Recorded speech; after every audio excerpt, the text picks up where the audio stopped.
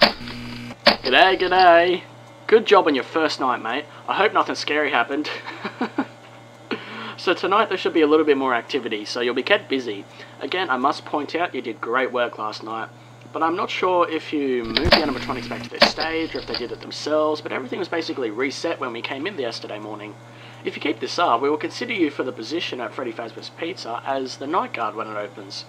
It would be basically the same thing, but you would have more power, lights always on the building, and a bonus, doors. But for now, we'll finish your current week off and end up talking to you about your future position. Anyway, so I guess you were watching Foxy all night last night, waiting for him to move. Well, he will be tonight. He was disabled last night. That animatronic was in terrible condition, but it's still somewhat functional. He is quite different to the others actually. He thrives in the dark. He hates light and being watched over.